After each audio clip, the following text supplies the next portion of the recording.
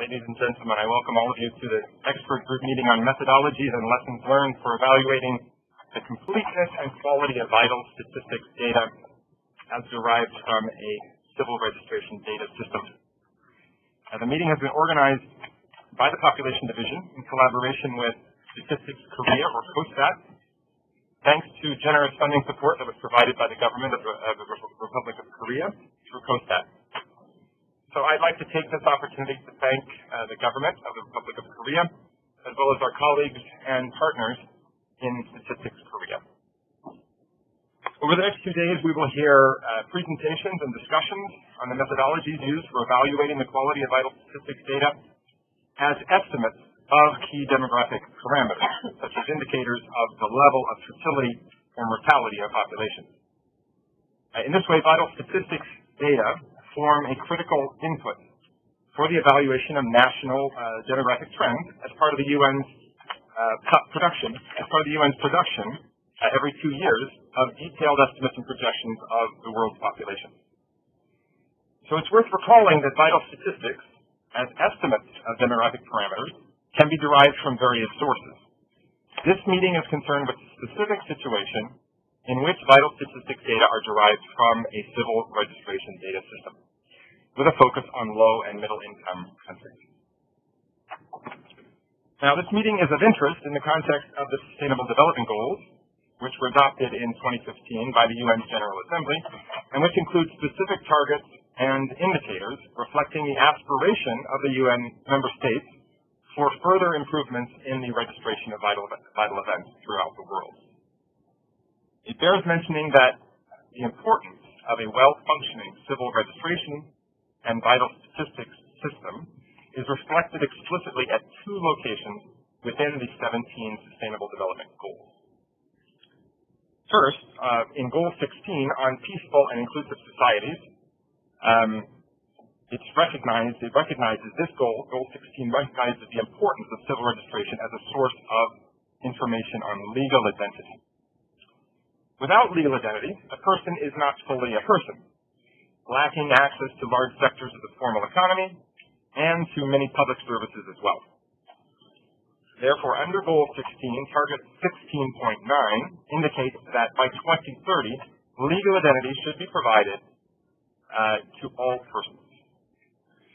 It gives specific mention to birth registration, which is widely recognized as a critical mechanism for providing legal identity.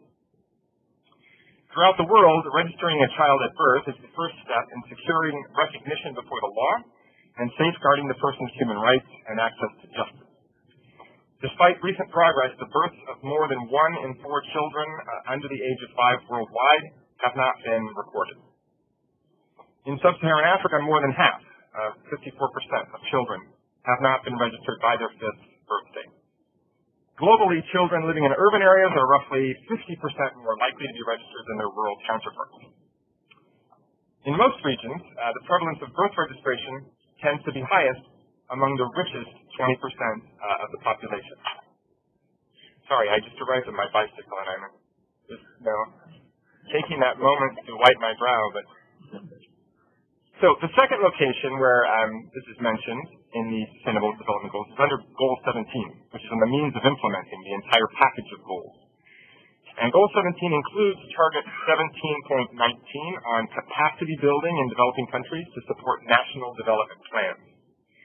In that context, it was decided to include indicator 17.19.2, which includes, as one of its 2 elements, the proportion of countries that have achieved 100% completeness in the registration of births and 80% completeness in the registration of deaths. The World Health Organization reported that 72% of all births worldwide were registered in 2015, compared to roughly 1/3 of all deaths. So while many developing countries still rely primarily on surveys and censuses to estimate the key demographic indicators, a number of lower and middle-income countries have now achieved levels of coverage and completeness that make it possible to use vital statistics derived from civil registration rather than household surveys to estimate the essential demographic indicators. With that, by way of background, let's speak about the purpose of this meeting. First, the first purpose is to examine the status of vital statistics derived using information from a civil registration system, with an emphasis on low and middle income countries.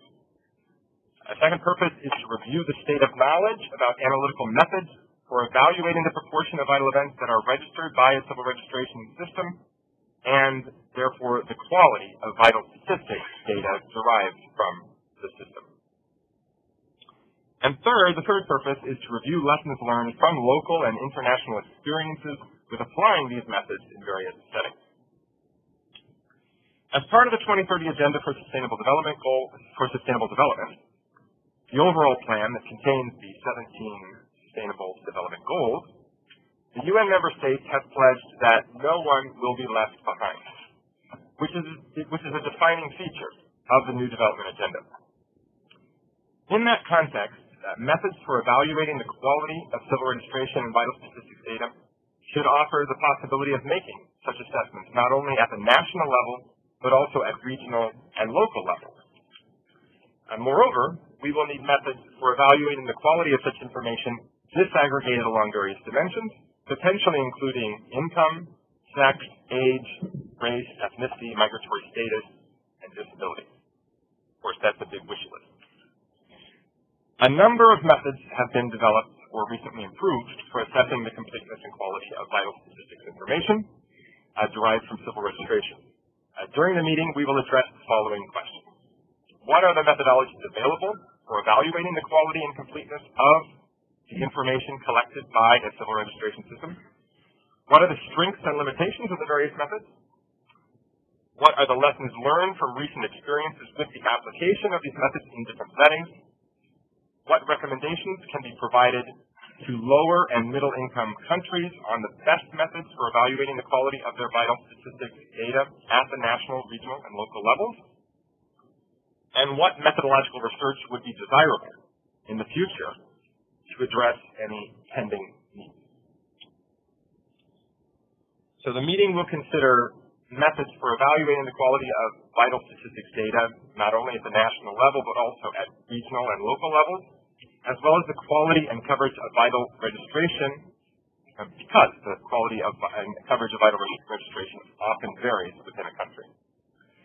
We will also review recent progress and experiences both in OECD countries and in lower and middle income countries, focusing on the use of validation studies that use record linkage to assess the completeness and quality of birth and death records from civil registration. So over the next 2 days, I look forward to the presentations and fruitful discussions that you will have. Our hope is that the interactions in the meeting will both inspire and enable you to provide useful conclusions and recommendations on the topic at hand.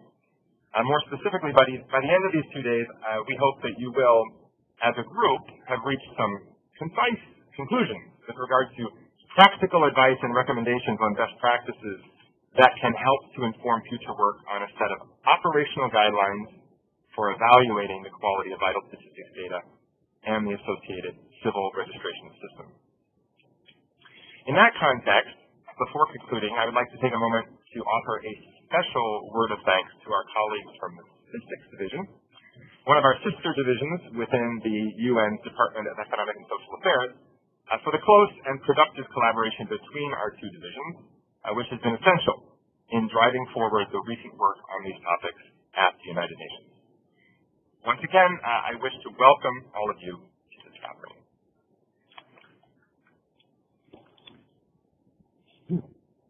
So, thank you, John, for this introduction. And as you have seen in the organization of work that we have related to the meeting, for the first session, we have three presenters from the Statistics Division, from WHO, and from Karen Carter from the South Pacific Commission, who are going to provide us a bit of an overview about the state of vital statistics based on official reporting through the international statistical system with the UN and with WHO. and in the case of Karen, also in the context of measurement and definition of coverage versus completeness.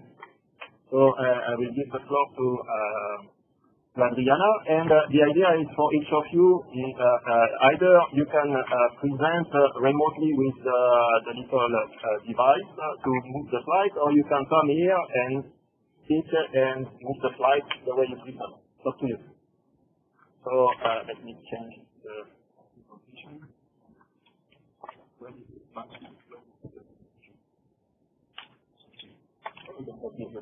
Okay.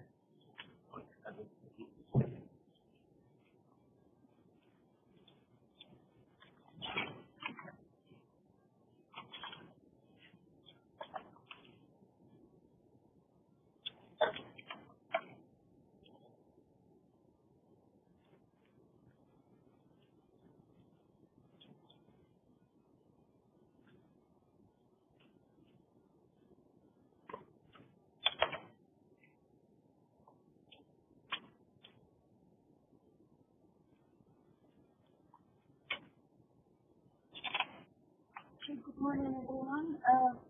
Presentation will be about the reporting of vital statistics from civil registration system to the UN Statistics Division.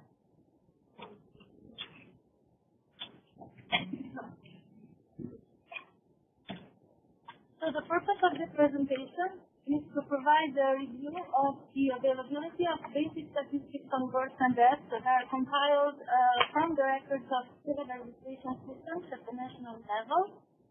We'll give a global review and by region according to the continents and for the reference period 1995 to 2015. And for this, we'll use the data and information available in the UN Demographic Yearbook database as of mid-October 2016. In addition, towards the end, we'll provide information derived from the collected metadata, which are collected together with the data from the National Statistical Offices regarding the methods of completeness evaluation at the national level as reported and declared by the country. I'll give a quick background and I'll move quickly those initial slides which I've included only for the sake of completeness of presentation, and I'll move quickly so that we can have more time for the second half, which I believe is more pertinent to this meeting.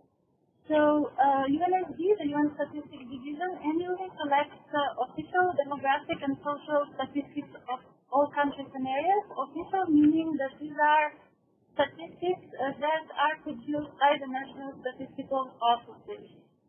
We collect this data through two data collections, annual questionnaires and census questionnaires. Both these collections are conducted every year. The annual questionnaires consist in National Population Estimate Questionnaire, Vital Statistics Questionnaire, and Migration Flows Questionnaire, International Migration Flows. And the census questionnaires are a set of questionnaires that contain both the population census part and the housing census part. And they are sent in a more targeted way every year only to the countries that have conducted a new census or have not reported full data previously. The dissemination is done through the medium of the UN Demographic Yearbook. It is a traditional medium, but recently, more and more, we are producing online only output, especially in the record form through the UN data portal. And all these outputs, including the UN Demographic Yearbook, can be accessed through this link that I've included at the bottom of the page. Now we focus in this presentation only on vital statistics that are collected, as I said, through the annual Vital Statistics Questionnaire. The template of this questionnaire is also available online. To the countries, we send customized questionnaires. They are pre-filled for each country, but this template is blank and it just shows all the tabulations that are part of this questionnaire for which we ask for data. The questionnaire itself is designed to be in accordance with the principles and recommendations for a vital statistics system. Every time the recommendations get revised, also this questionnaire has to be revised accordingly. The two beginning worksheets of the Vital Statistics Questionnaire are reserved specifically to the metadata, which we ask countries to fill out together with the data so that the metadata can qualify the data that they are providing in the same questionnaire. And here I have listed all the data sets that we try to collect from the National Statistical Offices through the Vital Statistics Questionnaire, diverged by several characteristics, death by infect, other characteristics also, data sets of infant death, fetal death, abortion, marriages, and divorces. So the entire scope of vital events. The aim is to collect vital statistics at the national level. The only level of territorial aggregation below the national level is only by urban and rural residents. We do not collect any data below that. So that is something to look at probably. In this presentation, we will denote by CRVS births and deaths statistics on births and deaths that are compiled as output from the civil registration system of each and every country. These data, after we receive them, are reviewed, processed, and stored in the demographic group database. As I said, we collect also the metadata along with the data. The completeness, which is one of the elements of the metadata that we try to collect, refers to the completeness at the national level, and also for all ages combined in the case of death. So if in one part of the country, let's say the death registration is not complete, at the national level it won't be complete either. So, for the purpose of demographic yearbook, a completeness estimate of 90% of more qualifies data considered to cover the entire area of the country. Otherwise, less than 90% data are considered incomplete at the national level. Here I'm presenting some summary charts regarding the status of birth and death statistics, only of the basic ones. So birth, the total number by urban and rural residents possibly, and then disaggregated by age of mother. And also the total death, also possibly by urban and rural residents, and then disaggregated by age of the disease, since these are the most important data sets for the age-specific fertility and mortality indicators. So these are charts for the whole world. So we can see that in the first one, in figure 1, the percentage of countries. So the availability here is presented in terms of the number, in terms of the percentage of countries with reported data in the world. So for the period 1995 to 1999, 71% of countries or areas have reported CRVS births to UNSD. That figure has increased to 75% in 2000 to 2004, and 73% in 2005 to 2009, and then it falls slightly to 72% in 2010 to 2015. Whereas birth by age of mother, the percentage of countries that have reported birth by age of mother to UNSD is 57% of all countries or areas for 1995 to 2004, and then it increases to 59% during 2005 to 2015. And below we have the same information on total deaths and on deaths by age. The pattern is slightly similar. So for the last year, 2010 to 2015, 70% of countries would report total deaths from CRVS, and 59% of countries would report deaths by age from CRVS deaths by age during 2005 to 2015. The lighter portions of the bar, which refers to the legend entry others, refers to births and deaths reported, recent births and deaths that are collected from census declarations during the 12 months or another period before the census. And also only two countries, India and China, that used the first DSIS in China's National Survey on Population Changes. And these two countries are distinguished separately due to their large population. And then the lighter portion of the bar refers to the percentage of countries or areas that have no data at all in the UN Demographic Group database on births or deaths from CRVS or from censuses, which means that these countries probably calculate that their fertility and mortality indicators through surveys, which we in the demographic, for the demographic group purpose, do not select.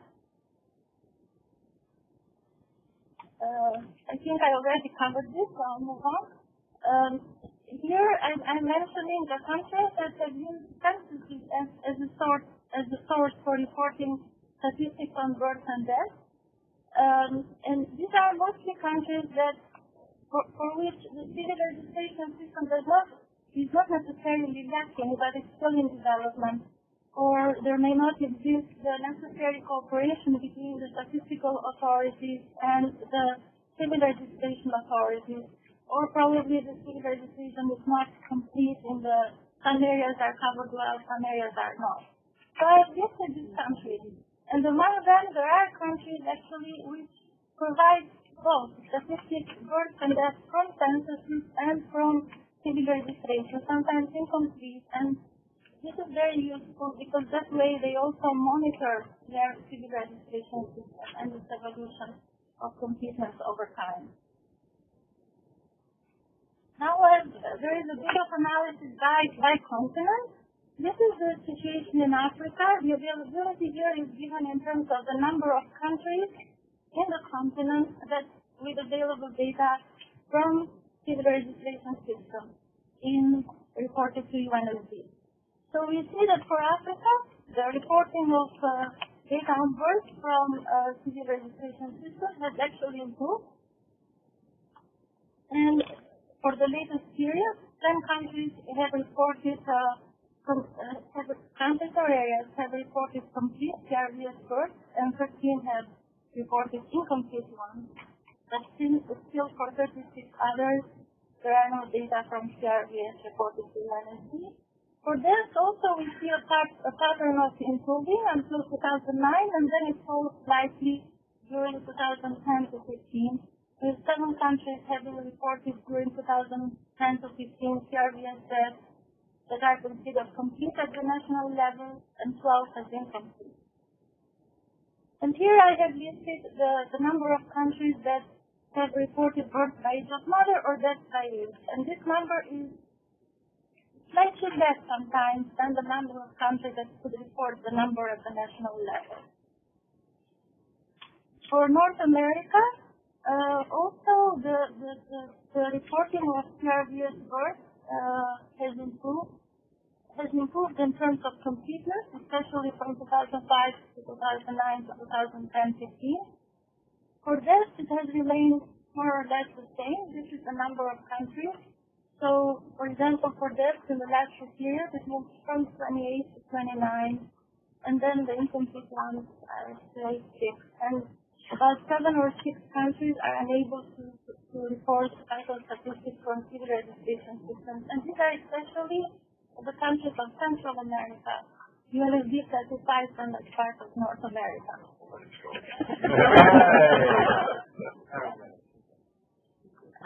And here I have again listed the birth by age of mother and death by age. The number of countries that report such statistics are slightly less, but for North America they are almost the same, which means that the countries that have complete registration systems are able to provide statistics for total number and disaggregated by its characteristics. And this is South America. So the level of reporting and completeness remains more or less steady, but it has decreased a little for the last period, probably because of late reporting. But it's more or less the same, and the number of countries that are able to report complete statistics has remained more or less the same. But again, there is no improvement. And especially we see that in South America, the percentage of countries reporting incomplete statistics is almost the same as the number of countries reporting complete ones. So the incompleteness is an issue towards which some countries of South America are working. And this is the situation in Asia. As I said, India and China are not counted here. We do not receive statistics from their civil registration systems, only from SRS for India and from National Survey on Population Changes for China, and we receive rates from them. And so also for Asia, the situation regarding reporting and the completeness has also remained more or less the same, sometimes improving a little bit in 2005 to 2009, but no remarkable improvement. However, it's much higher than, for example, Africa or Oceania that we see. And this is Europe, which is pretty much complete, and no countries do report. Actually, the one country that we are missing is the Baltic Sea. So we have to make special requests to them. We cannot just send we look at the questionnaire, but the questionnaire is so big, and it's a tiny country, so we have to find a way to get the data in a more... And this is the situation for Oceania. So in Oceania, actually, the availability of CRVS births and deaths has decreased during the last period. Maybe I'll work with Karen during this 2 days, and see maybe it's a problem of reaching out, or if indeed the deterioration of CRVS systems. Now this is a summary in fact of the availability of total CRVS births and deaths by period and region. So again, we can see that the discrepancies that existed among regions still somehow persist with some small changes, and the availability of CRVS births has improved for Africa. Small improvement, but nevertheless there's an improvement. And the same, the availability of CRVS deaths has also improved for Africa, but has decreased slightly in the last period. It could be also a delay in reporting or... and this is the current situation in terms of the availability of CRVS births and deaths for the latest period from 2010 to 2015 by region and by level of completeness. So focusing only on the world, we can see that 72% of the countries or areas are able to report CRVS births, out of which 56 countries or areas report complete ones and 16 incomplete ones. And 71% of all countries or areas of the world are able to report CRVS deaths, out of which 55% are complete and 16% incomplete. So now, this second part of the presentation has to do with the vital statistics metadata, which we collect together with the data in the same questionnaire. So this metadata questionnaire consists of 2 worksheets. And this is the first worksheet. The second worksheet has to do with metadata on legal age at first marriage, on the way flows the life table, on the urban and rural definitions. So they are not presented here. But this is the first worksheet, which has to do with the metadata on vital events, on birth, death, infant death, legal death, marriages, and divorces. And we have been collecting these metadata for a long time at the UNSD. They are shared also with population division. And I'd like to thank here Atif and Lauren, the intern of the population division, who for this meeting compile the file, one single file, recording the middle part, exactly as it is, without altering it, from all the metadata we have received. And Patrick further doing some programming in R with it in order to consolidate them further for live birth, death, or newborn death, but while still maintaining the country of reporting level of detail. So in this output files for each country, one can see the completeness that is reported for birth, for death, the methods that are reported to evaluate the completeness, any notes that any individual country has written. And I was able to produce from these outputs the summary tabulation that I'll present below. So here is the unit of tabulation is the reporting country. So the numbers that are reported here are number of countries. There is no percentages of countries in the world because that's complicated. So it's unit of tabulation is the reporting country, and so in the first table, this sheet pertains only to live birth metadata. In this first table, we can see that 96 countries have provided a completeness, have reported a completeness level of 90% or more for their live birth. So 96 countries consider their live birth from civil registration systems to be complete. And out of these 96 countries, 43 are in Europe, 4 in Africa, 21 in North America, 5 in South America, 20 in Asia, and 3 in Oceania. 6 countries have reported a completeness of live birth in the interval 75-29 to 89%. Other 6 countries have reported a completeness in the interval 50 to 74%, and only 1 country has reported a completeness under 50%. And so, in the 2 tables below, is given the number of countries that have reported a specific method of evaluating their completeness level. So, 26 countries have reported demographic analysis methods they have used demographic analysis methods to evaluate the completeness of the live birth from civil registration systems. And 5 of these countries are in Africa, 8 are in Europe, 4 and 2 respectively are in North and South America, 5 in Asia, and 2 in Oceania. And 21 countries have reported the dual record matching as a method to evaluate the completeness of their birth from registration system.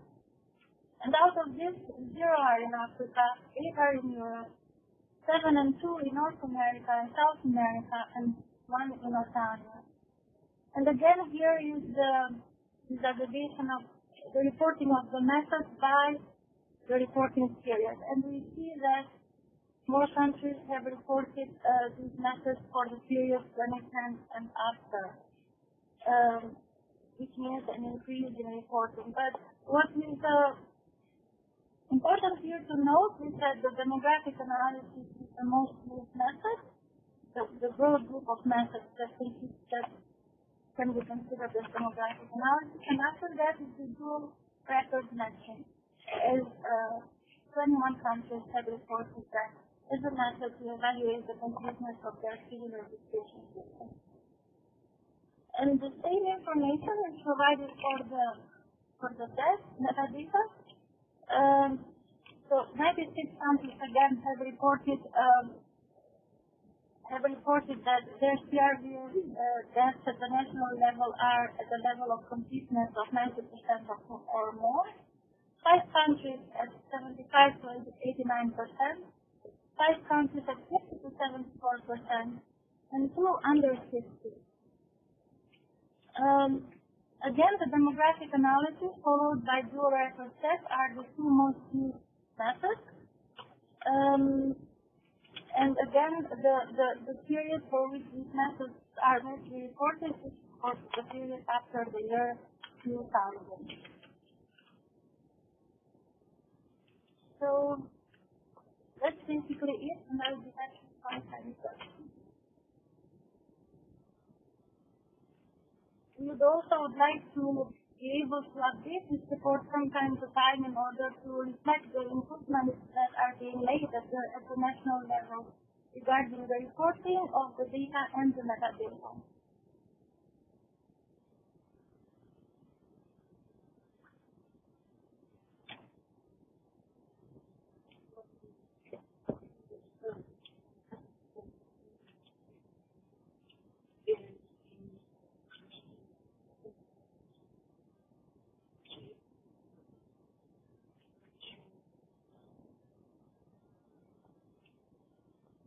Yes, yes. We look at what the National Statistical Office's report.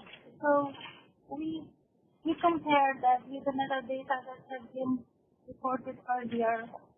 We compare our section also conducts workshops on the improvement of vital statistics throughout the world. So we compare with other information that we might have received from the workshops, or in general with research work that may have been done that we are aware of. And but we generally tend to trust and to take the word of the countries for what they have reported, but we also because we communicate very officially with the National Statistical Offices, we do not get the information from other sources. So what gets reported to us is meant to be really what the countries have studied and have thought carefully, but we also look at the other information.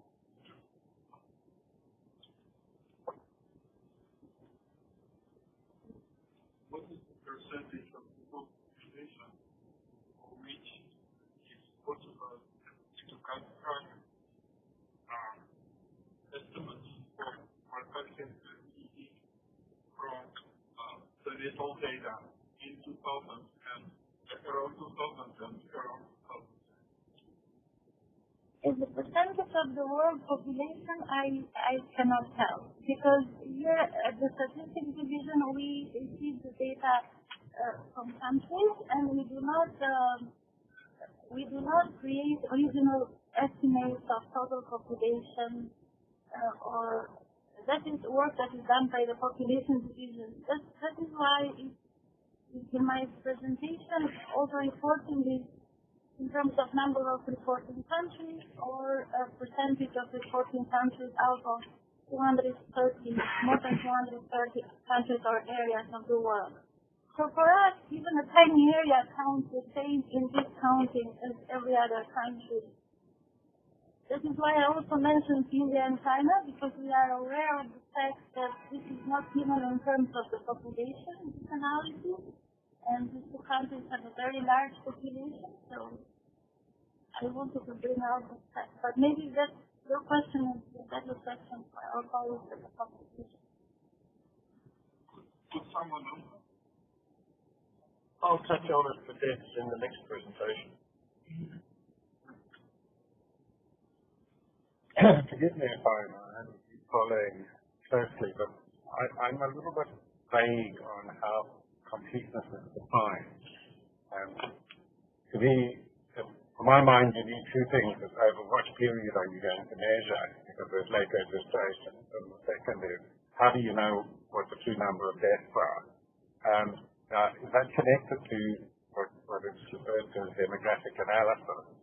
That there's an estimate made from a model or whatever of the true number of births, or are there other measures that are used to decide whether something is 90% complete? Yes, maybe I didn't mention that rushing to finish on time, but so these metadata that are presented here refer to a reference year or to a reference period. And this summary refers to the latest reference period reported. So the reference period meaning reference period of completeness reported by country. And since the reference periods can be very different among countries, and the way countries report their reference periods is not always exact. Some say all the time. Some say for this decade, some provide a range of years, some provide a single year. But this summary that I have presented here refers to the latest reference year or period reported. Now, the reporting period and the reference period are somewhat connected, which means that the later the reporting period, the later the reference period. It cannot be otherwise. But if you look at this sheet from which we collect the metadata, one of the items there is years to which completeness estimate refers. And so countries are down there, the years to which the completeness estimate refers. And in the files that Patrick prepared by country, Actually, the year to which the completeness estimate refers is written there, but they are so varied that it's difficult to create a summary of those reference years.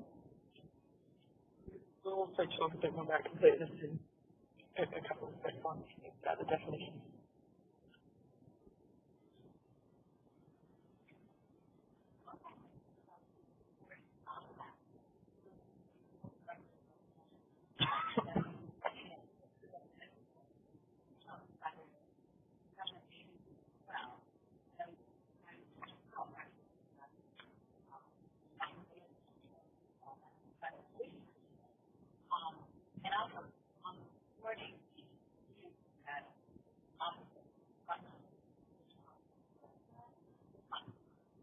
Yes, so we communicate only with the National Statistical Office.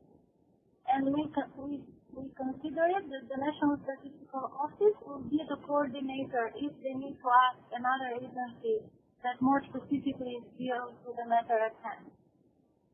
So we reach out to the National Statistical Office. Regarding, what was your second question? Can you say it again? Oh, yes, the follow-up. Yes. So definitely we look at the metadata and at the data that the countries report. We have our validation mechanism. We don't just upload the data. And if we see something which we are unsure of, we follow up with the National Statistical Office. We usually follow up, so as a first step, we write to the head of the National Statistical Office. When the countries get back to us, usually the working person replies, and then we follow up with them.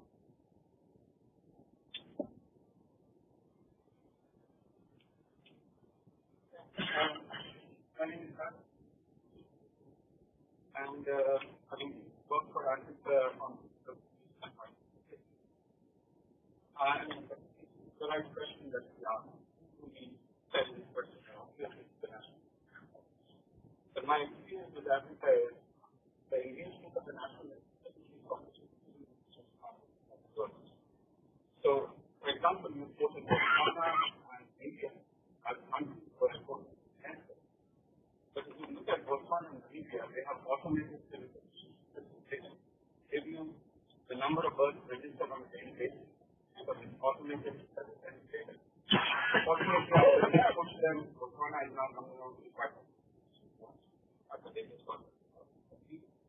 Namibia is also coming out with 5. They can't really write it at any point of time. The problem is the national engaged with the citizenship. If you go to the Ministry of Home Affairs report, the number of births registered and number of deaths registered is part of the report.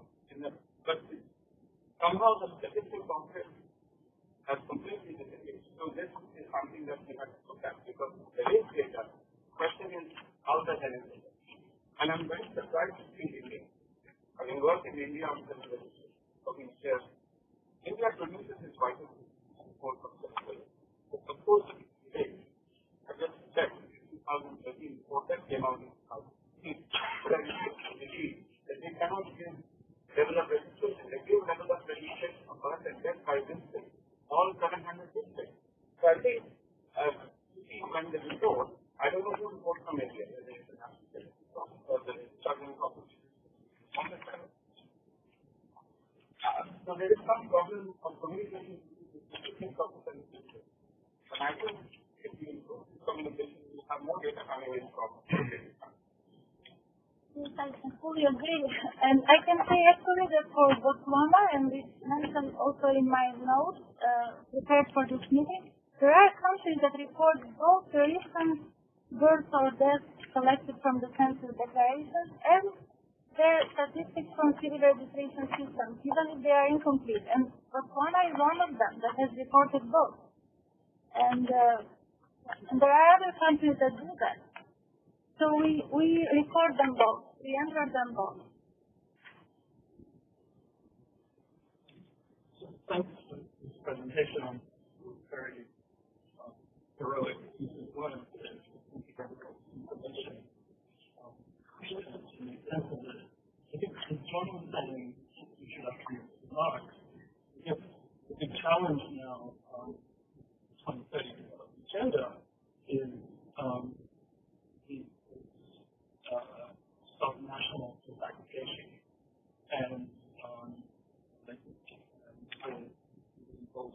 another goal is for discussion about disaggregation.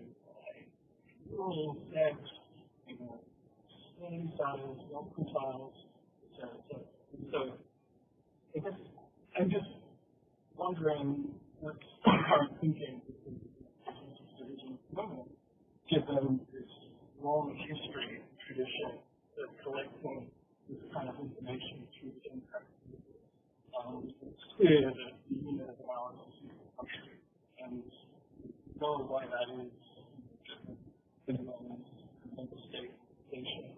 I guess I'm wondering a little bit about what the thinking is going forward in terms of trying to customize this kind of sort of agenda and try to engage in this sort of issue.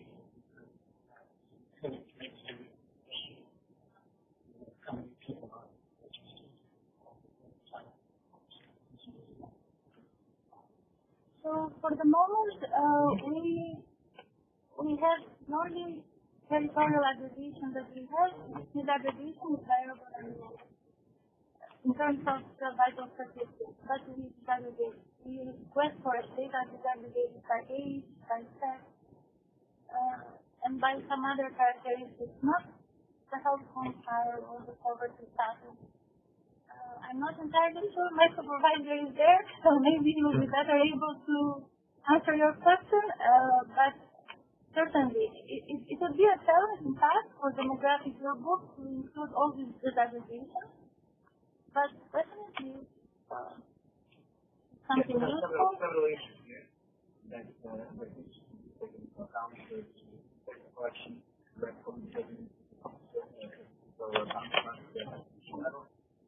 there are two issues that are essentially impacting inflation. The first is the lack of international participation in CRVS. How do we differently at the local level and the national level? Each country has its own administration, its own classification of the divisions, and it is difficult for us to be one classification that will be covering all of those different issues. The second point is how the roads we will go. So what the level of districts, we want to go to the level of towns, cities, the provinces. It is something that is for us to follow. And the most important point here is that the country relies on service generated by the city. And definitely the small area, by the city, is not there. Therefore, we would take a request to happen that the only correction combination data that we are doing at the level of the world is the population by age and sex of age group. And this can be done. And this we are publishing and there. But this is very strong.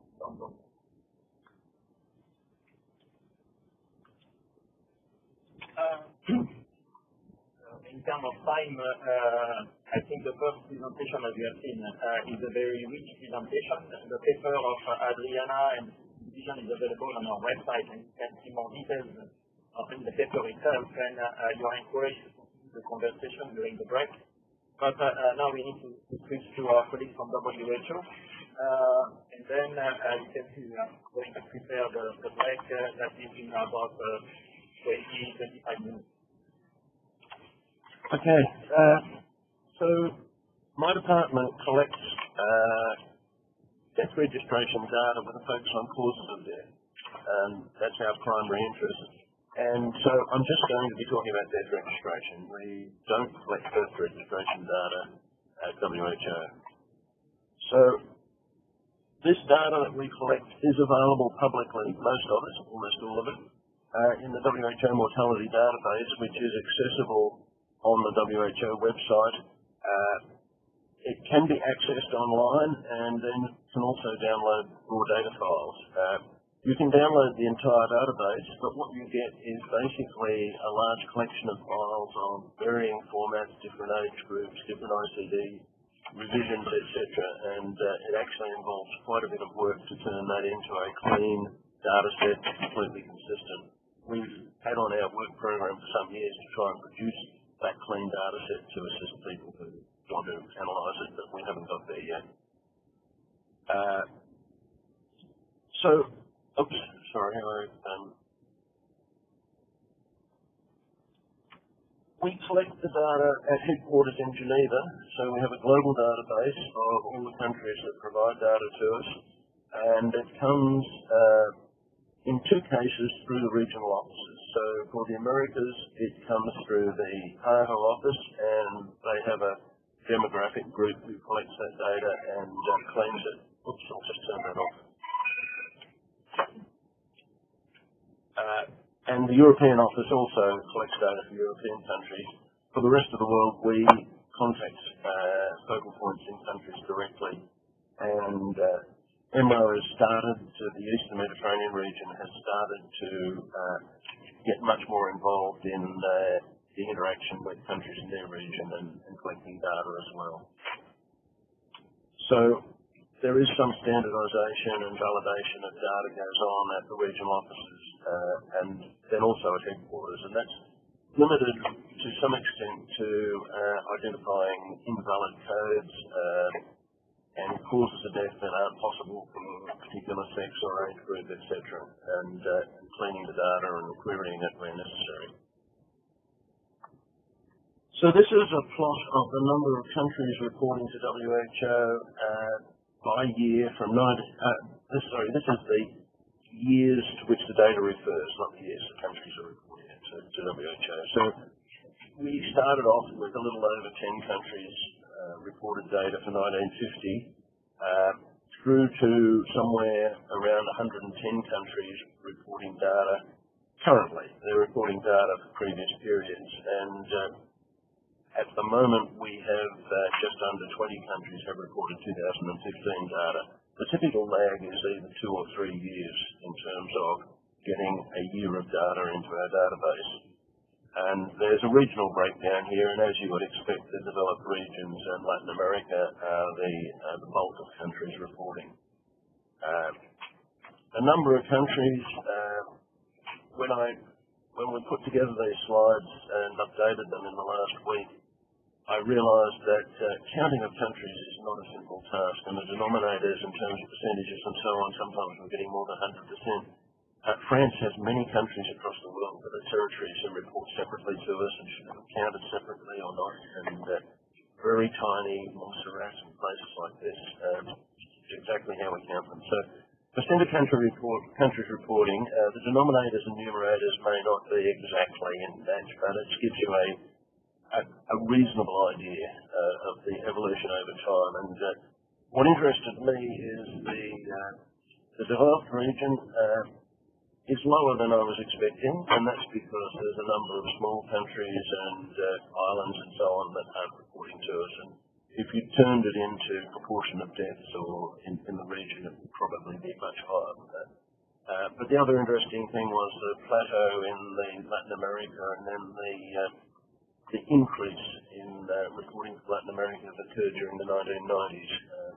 So quite a substantial increase, and it's similar to the developed countries now. And of course the much lower levels of reporting in other countries with improvements in a couple of the regions, but not much improvement in Africa or Oceania, unfortunately, in reporting to us. There are a lot of data comparability issues in the data we get. The request we make is for national data tabulated by 3-digit ICD code if possible. There are a number of countries report a short list. Richard's going to talk about that more. I'm not going to talk about the cause of death side of it in this presentation. By age group and year of occurrence if possible, but we get year of registration from some countries, and we don't always get the metadata to be clear what we're talking, what we're actually getting. It's also not always clear whether the data are referring to de facto residents, citizens only, or include non-citizens. And we know that some countries include, non-residents. This is tourists who die overseas. So Sweden, for example, included deaths from the ocean tsunami in its database. Other countries don't do that. There are some countries report for citizens only. So Singapore reports for citizens only, which means that they only have a completeness of about 70% according to us, because there's so many guest workers. And the Gulf states are another big problem in terms of we asked the Gulf states to report for citizens and non-citizens to try to get a better handle on what's going on there. As I said, our focus is on cause of death data. We do ask the countries to tabulate all deaths and have a category where cause of death is not recorded. There is a category for saying cause of death recorded as ill-defined, unspecified, but we've found out that there are countries where there's a proportion of deaths that just simply don't have a cause of death and they exclude them from what they send to us. So we've been trying to chase that. And sometimes by comparison with what's reported to the UN or what's on the national website, we can tell that that's happening. Sometimes it's not all that clear whether we're actually getting all the deaths.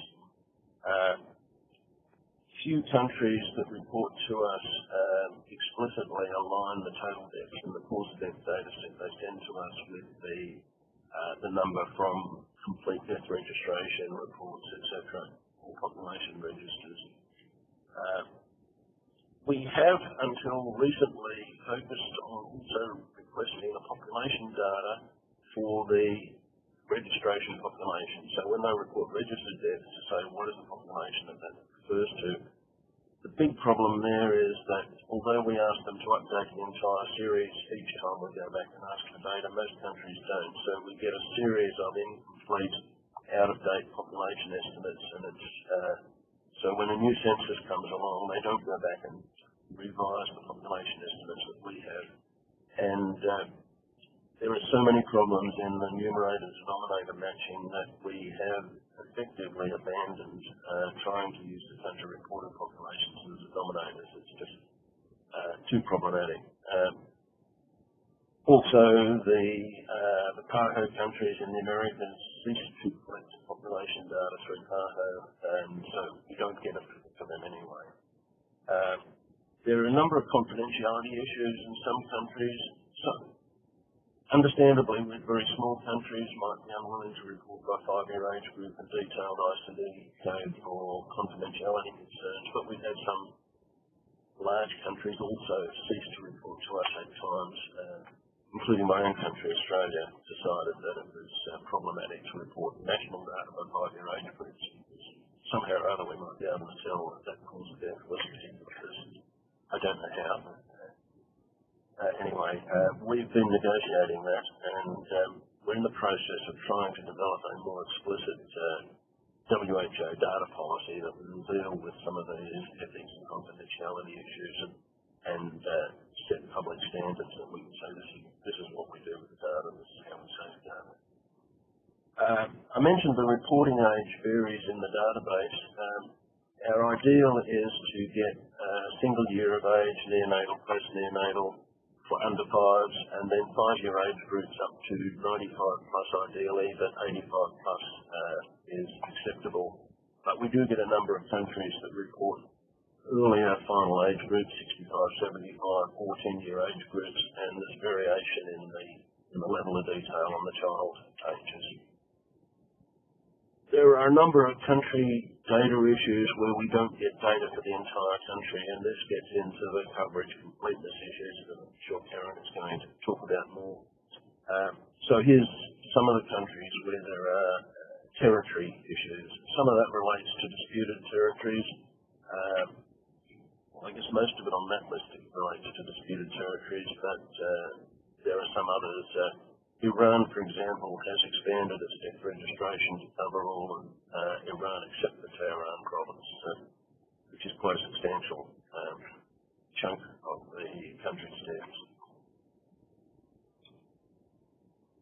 This, when I use the word coverage loosely, to say the portion of deaths in the country that we think are covered. Until a few years ago, we carried out our own demographic assessments of completeness / coverage, using grass-rate balance and so on, census data. But we found we didn't have the resources to do that, and IHME and UN Population Division were both doing it anyway, and it seemed silly to try to replicate that and not do a very good job. Our main job is not to be demographers. So in the last few years, we've been relying more on alignment with the UN Population Division's analysis of deaths in countries as an approximate yardstick for completeness, and also looking at the IHME analysed time series that are based on an ensemble of demographic methods, and also at the Statistics Division's reports from countries. And so these are by no means intended to be exact assessments, and I think IHME's simulations suggest that the demographic methods only result in completeness estimates that are accurate to within 10% or 20% in many cases. Now this, I think, gets at one of the questions from the earlier session. This is effectively an estimate of the percentage of global deaths that occur in countries with deaths data of various types. And so the second column here is the percentage of global deaths that are in countries with death registration where we assess completeness greater than 90%, and another 25% in countries with incomplete death registration. So this 25% isn't deaths registered, it's the deaths in the countries with data systems that are that complete. And then just for completeness, the 25% with other population representative data is censuses and sample systems. Then the other percentages of global deaths we're relying on child and adult mortality estimates from surveys and so on. Our assessment of the actual numbers of deaths registered is, we've done some calculations, and I was realising for this meeting it probably would have been good to do it more comprehensively, but it depends whether you count India and China as representative of the whole country, but we estimate around a third of deaths in the world are actually registered in systems, given that figure's a couple of years old, and maybe Haidong will tell us more about the very recent developments in China, but China has improved its death registration coverage in the last few years with the merger of the viral registration of DST systems and the expansion of that system. So maybe it's more than a third now, could be approaching, we'll find out if you've got any other more recent analysis of that. As Adriana showed earlier, there's been not very substantial progress in the expansion of quality death registration data over recent decades. But from our perspective, we're desperate to understand what's happening with causes of death. There have been a number of developing countries where there have been quite significant improvements, and that would include South Africa, although the miscoded HIV problem makes the cause of death data very problematic to analyse. Turkey has made a huge effort to expand its death registration data from largely urban hospitals in the mid-2000s to something approaching a comprehensive system now, and with ICD-coded cause of death in a large proportion of those deaths. Iran, as I mentioned, has expanded over the last 15 years from a fairly incomplete system to one that covers the entire country except for Tehran. And that's been the situation for the last 6 or 7 years, so I'm not quite sure why Tehran is such a big stumbling block. Normally the big urban areas are the easiest to extend systems in. And as I mentioned, China has been substantially improving its coverage of death registration. Now, John mentioned the SDG indicator 17.19.2, proportion of countries that have achieved 80% of death registration. I showed the numbers of countries here, and it approaches 100. So this is our estimates of completeness. So these are numbers of countries that have achieved 80% death registration. Given that there's something around 200 countries in the world, depending exactly how you count the tiny territories, we are getting close to 50% achieving 80% death registration coverage. But what would be interesting would be to turn that into a proportion of deaths covered by region, because in terms of numbers of countries, there's many very small countries there, and the reasonably good appearance of that graph may look very different if you just count proportions of deaths that are actually being registered. We should try and do that. The other thing I'll just mention is that there does appear, for the first time since I've been involved in this sort of work, in the last 3 or 4 years, there does appear to be genuine political and international momentum to improve the VR systems. I don't know whether that relates to the achievement of the MDG final deadline and people looking forward to the SDGs and saying we need to improve our data systems to monitor, and the countries want to be able to do that themselves and not rely on models from Geneva or New York. But there are quite significant ministerial commitments being made in regional meetings in the last few years. There are global commitments with the SDGs and the G7 health ministers, etc. And the international agencies are paying more attention and investing in improvement strategy support. From WHO's side, we have developed a ICD-related shortlist to assist developing countries to step into cause-effect registration without having to do massive capacity building, and a range of other tools to assist countries with improving their health information systems and death registration. And then there's financing. Canada and the World Bank are putting money into the global financing facility.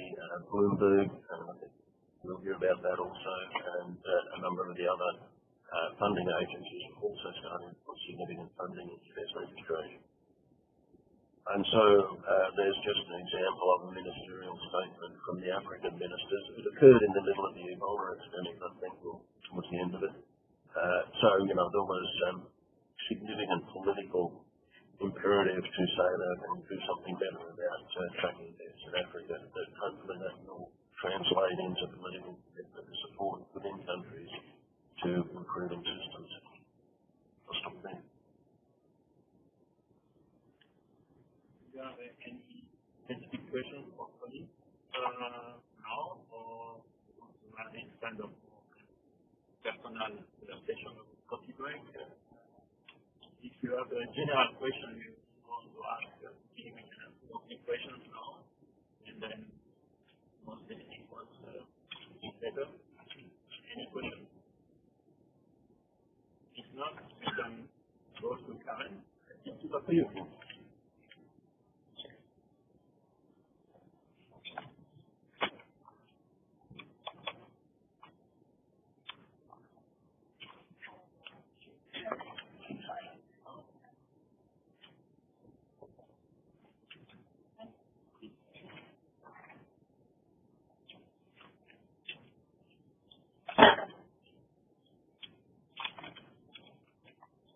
Morning, everyone. I know we're all hanging out for coffee, so I'll try and make sure that we've got this wrapped up in 10, 12 minutes or so. This is a very intimidating group to be at. My background is epidemiology, public health. I work for the Secretariat of the Pacific Community in the South Pacific. I also sit on the regional steering group for Asia and the Pacific, CRVS, so one of those regional initiatives that we were just talking about. So I certainly have in the room with me my thesis reviewers, supervisors, and various other people that I've worked with over the last 2 years. What I wanted to do this morning is a little bit different to the last 2 presentations that we've heard. So we've been hearing about the context of what's available and where we're at. I'm going to step back for just a moment and talk a little bit about some of the concepts and put some ideas to you for thought. This is not necessarily the way we need to approach things or the way that we have to do it, but just some ideas around how do we take this conversation forward.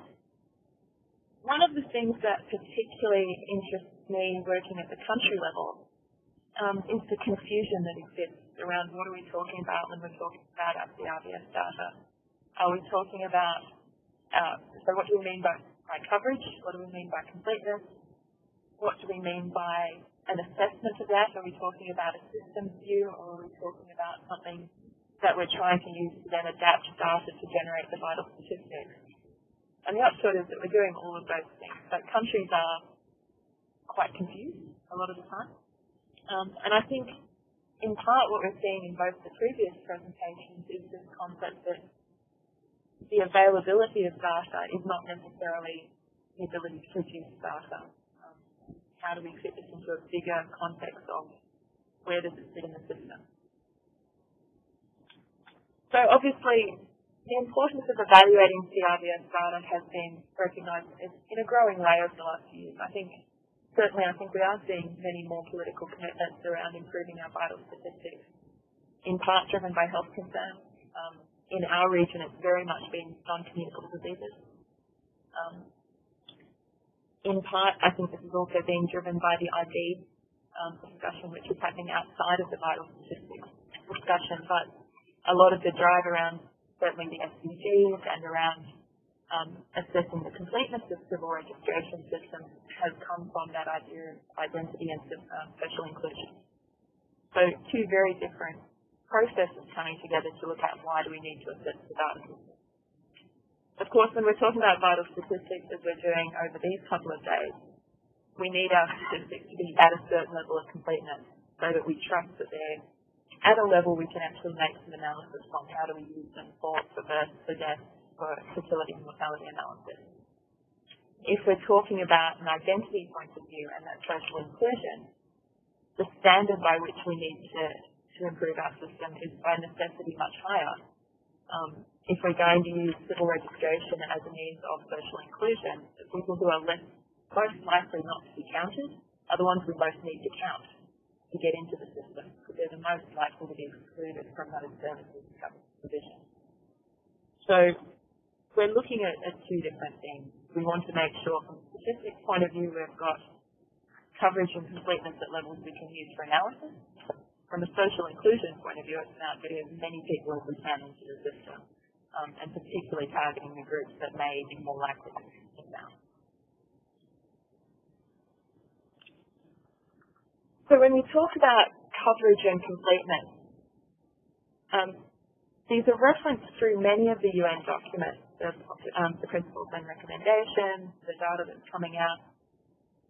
We talk about both of them, but none of them are explicitly defined. And I varied through a lot of documents trying to find a clear definition on coverage and completeness and couldn't get one. So what I've put up is what we use when we teach it in the Pacific. As I said, open for discussion and review. So when we talk about coverage, what we're talking about is the measure of the population of the system services. So who are we trying to target? This is primarily an issue of access to geographical coverage. So is it a national system, or is it available only nationally excluding Tehran? So the geographical distribution of where can we register these events. There are other things that do lead into that definition. So in the principles and recommendations, there's also a discussion around population of interest, the usual resident population. We have systems where the registry or the vital statistics system does not include foreigners. So in the Solomon Islands, for example, there is a civil registration system that collects births and deaths nominally for all Solomon Islanders, but anyone who's a foreigner who's born to foreign parents, dies in Solomon Islands, is measured through a completely different ministry and system and database. And those two things are not combined at any stage. The rules around whether we count overseas deaths change quite significantly. In big populations, this may not have as much impact, but certainly at small populations, massive impact. And perhaps more so when we start to talk about cause distribution, but even when we're looking at fertility and mortality data, whether we're counting just the resident population on the island or whether we're talking about treatments that are referred overseas and people subsequently die, can have a huge impact on what we see.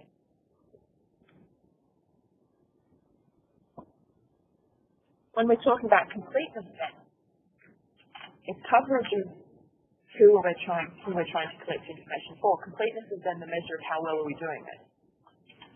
So if the coverage of our system is national, then the completeness is how well are we collecting all of the events within that national system. The national measure of completeness therefore includes an indication of coverage even if we don't intend it to. So if we're talking about completeness at the national level, it assumes national coverage. And so when we're talking about a statistical use of data at the national level, that's obviously what we're interested in. If we're looking at system performance, or if we're looking at being able to adjust data, it may actually be necessary to look at that disaggregation by geographical area and by population service. So that if we're only collecting information for one area, we may be able to look at the statistics for that area. If we're only looking at events collected through the health reporting system, so our completeness from a system point of view may be more appropriate if we're looking at the proportion of events that happen in the health system that we actually know about and record properly. So we use them as interrelated terms, but separate them out by who we're trying to find out about and then how well do we do it. Both of those things obviously then come together with how representative is our data, how generalizable is that result. Of course, just to confuse matters, we often talk about completeness in relation to individual fields. So the content completeness, how complete is our recording of age or of sex or of place in our data set. So again, we refer to this as completeness, but what we're actually talking about is the content completeness within the data we have already collected. So if we've collected 80% of the events that we want to know about, what is the proportion of those which we have enough information to then work with for that field? That, of course, can be done collectively for a combined number of set fields. So if we decide that sex, age, and place are the key fields, we can look at completeness across those three, or we can look at it by the individual field of interest. Particularly important, partly because it affects what we can then do with the analysis, but also because it's critical if we look at some of the methods we'll talk about a bit later on with the data linkage. It affects how well we can link that data set together. So if we're missing too many fields, we can't put the data together as effectively as we would like to do and affect our ability to use these other methods. Of course, it assumes that there is an agreed standard on what we're trying to collect and how that information should be recorded. So this comes back to the recommendations and to the national metadata, what we're trying to put down. This is a really, really messy diagram. This is me trying to get out of my head how this all fits together. And essentially what I was trying to do is look at, on the left-hand side, we have these big system inputs and influences. So the accessibility, the legislation, the resources. In the middle, we've got these processing steps, working out the coverage, working out the content quality, and using those both to look at how do we look at the completeness of the data.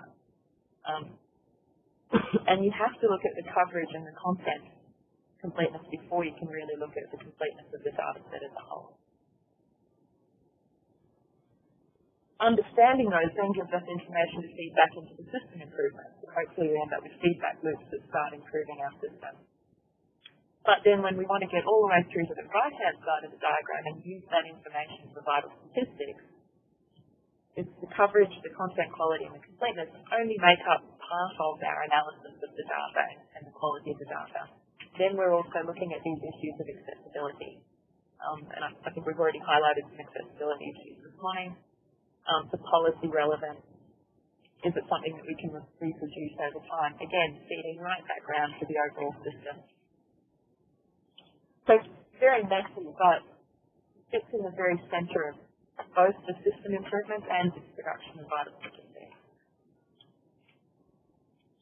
Measuring coverage, therefore, is potentially an issue of access to the system. So the closest numerical measure that we had was the WHO assessment indicator for improving the quality and use of first-step, core-step information. And so that looks at the number of people living in a census enumeration district that has a service. It makes a huge number of assumptions in that A, your census enumeration districts are big enough to each require their own access point, and B, that they're small enough that everyone within those enumeration districts could actually be counted. But it's just a measure of how far the people need to go. So coverage is primarily descriptive. So if we're talking about whether we've got national coverage, whether we've got system coverage, what type of events, we're talking about the legislation. Is it citizens? Is it non-citizens? We're talking about system design. We're talking about social and cultural factors. So if there is a massive stigma in place where you can't have the registration of a birth to a single mother, or the system actually requires that you should present a marriage certificate to register birth, and unfortunately there's many systems that still require the presentation of a marriage certificate, then the system by design excludes the events which happen outside those conditions. And so our coverage is affected, and we cannot therefore reach 100% completeness because we're not even targeting those events.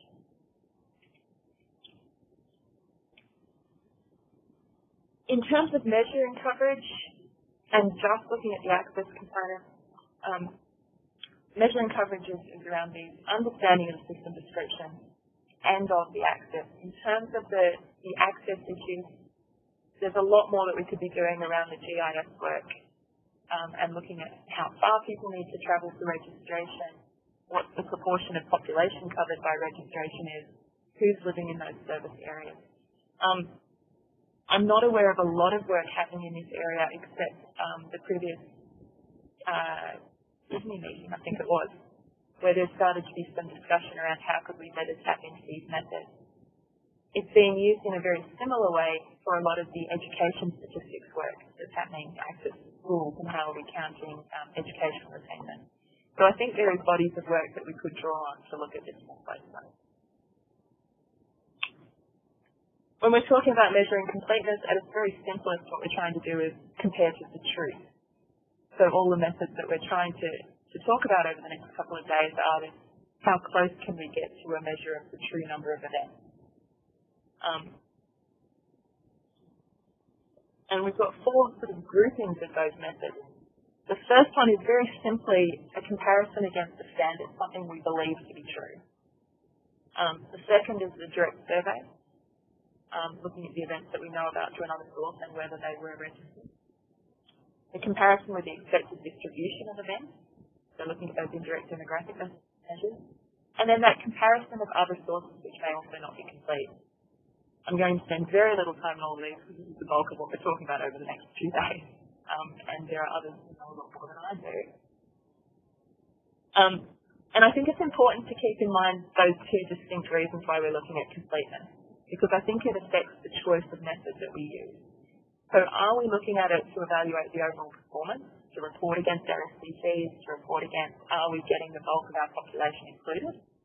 Or are we trying to get down to the level of detail where we can adjust the data and build up to a life table, to a facility estimate, in which case we may need greater detail about our estimate of completeness because we may need to disaggregate more to get that. I think that also affects the level of resourcing we're prepared to throw at the assessment, because at a very practical level, those four types of approach have very different resource implications. Simply comparing to a standard, pretty cost effective.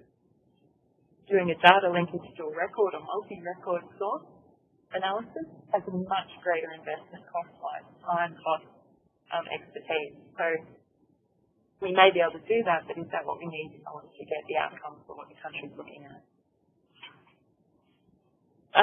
Comparing with a standard, the biggest issue here is actually the alignment of time. And so we may be looking at using crude birth rates and crude death rates from an earlier period and trying to move it forward to a current period for comparison. And of course, the assumptions that go into that are fairly broad and can have a particularly big impact if our birth rates and death rates are changing.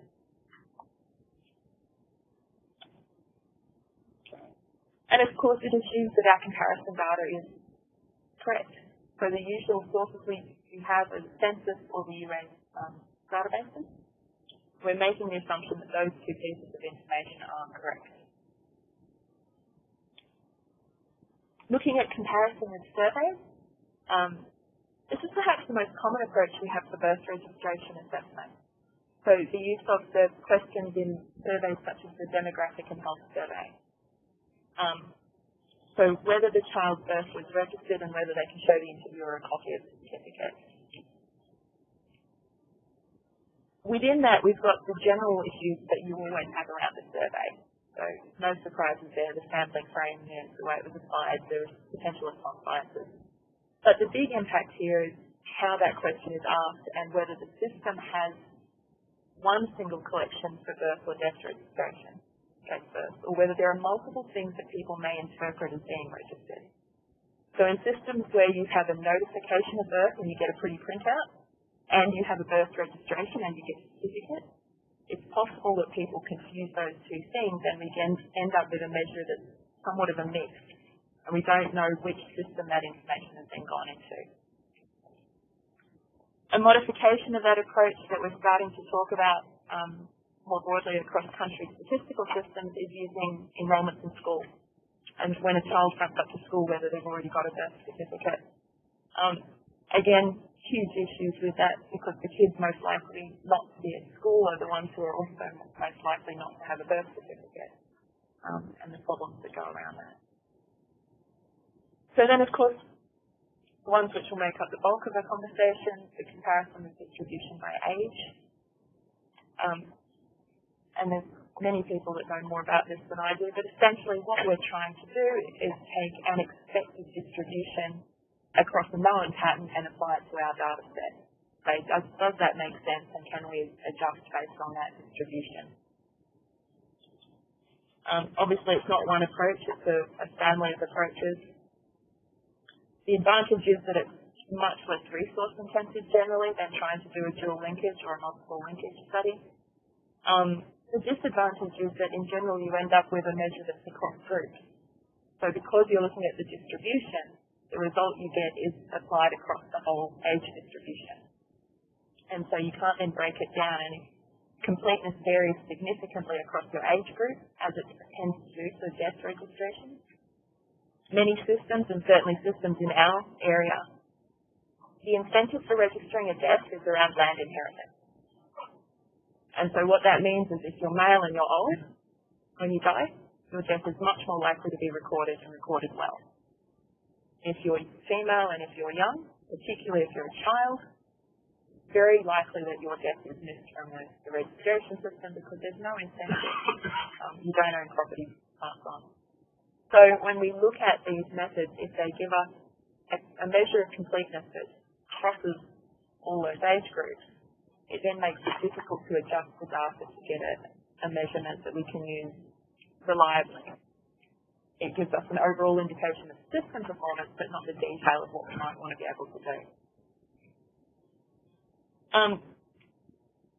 And then the issue of how do you cross those decisions? Which age groups do you make the decision around in terms of completeness?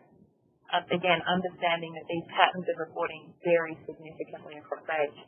When we looked at countries like Tonga,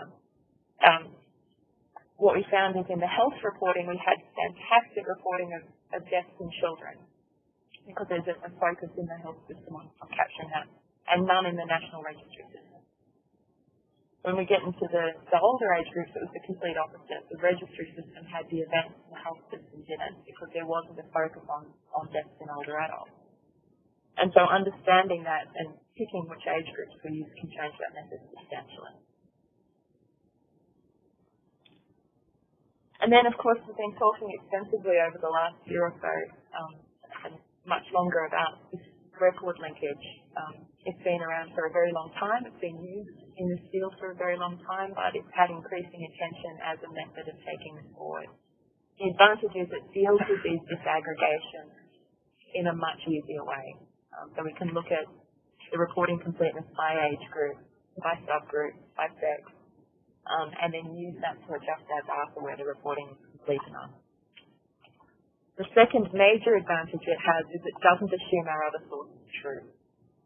So in our early simple methods where we're comparing against the census, we make the assumption the census is correct. And there are cases where that's a reasonable assumption. There are cases where it's perhaps a little bit more grey and maybe not where we want to be going. So the advantage of a dual source process is that we don't make that assumption, and we can use it to look at both sources of data. Using only the two, the assumption that they're independent rarely holds. It's possible for a census, but if we're using other sources, more difficult. Particularly if we're looking then at systems which do not have national coverage. If we're now looking at a system which has health facility coverage or something like that, and we're comparing against medical records, or we're comparing against nursing data, these assumptions around independence don't hold. So what we can do is use them to set some plausibility limits, but not to get a direct measure of how complete the information is. Of course, the trade-off to the benefits of the data linkage is just how time-consuming and resource-intensive that is.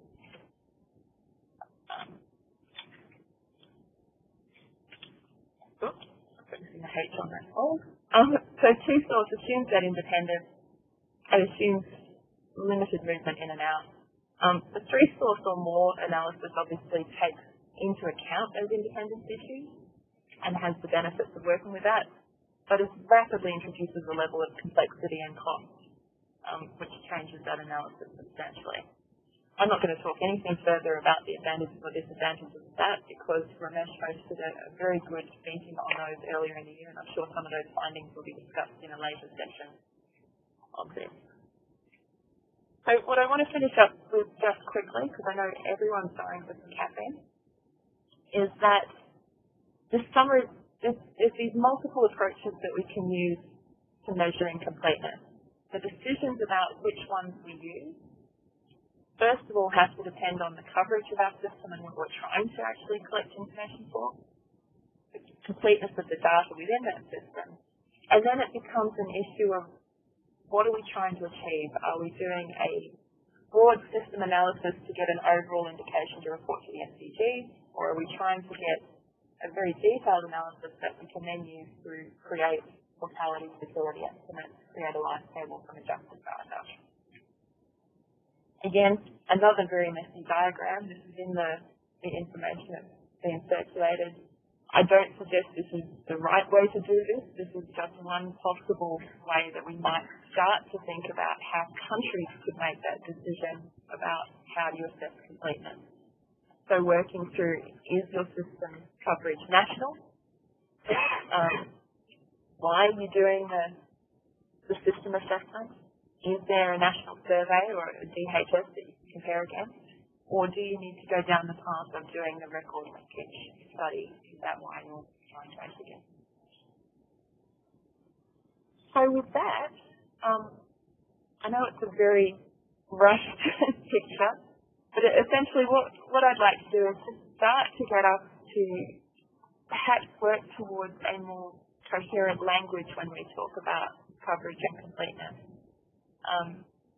I think we managed to deal with it fairly well when we're talking about analysis and expert group meetings and things like that, but there is a huge confusion at the country level about what we mean.